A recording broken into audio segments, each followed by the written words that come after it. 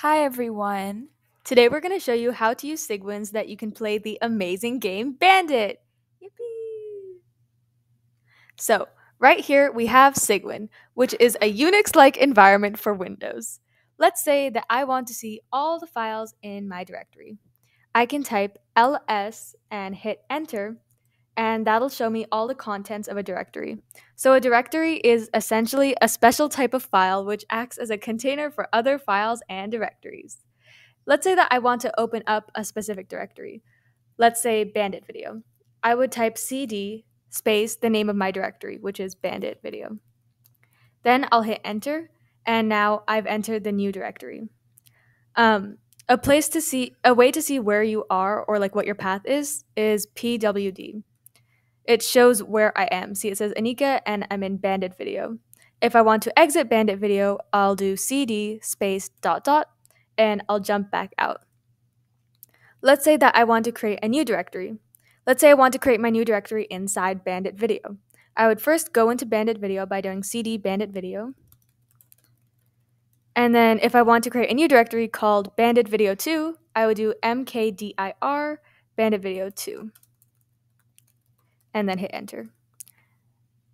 And then if I want to see the contents, I can say ls, and as you can see, there's this directory Bandit Video 2. If I want to go inside Bandit Video 2, I can do cd Bandit Video 2. And this shows me that right now I'm in Bandit Video 2, which is inside Bandit Video 1. So I'm just going to do ls to show all of my directories.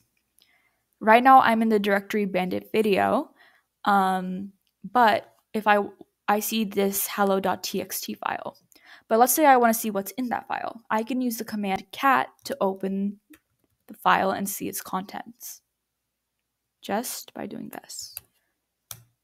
And then you can see that the contents of the file say hello world. But often what you will run into is that a lot of files have abnormal names, which cat is not necessarily compatible with. However, there are commands that you can add on to cat to open certain types of files. If you're unsure what those are, a great place to look would be by typing help and clicking enter.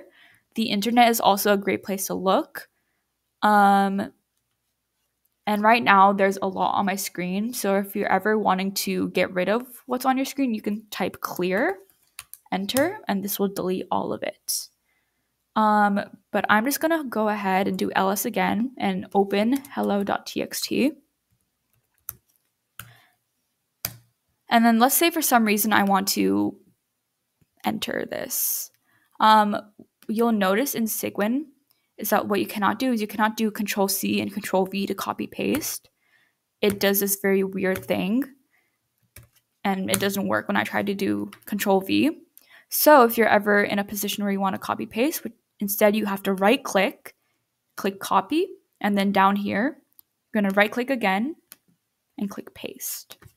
And then that pastes in hello world from the text file above. Although it's not command, so it will not be recognized. And then once again, if I want to get rid of this, type clear. So now I have cleared my screen.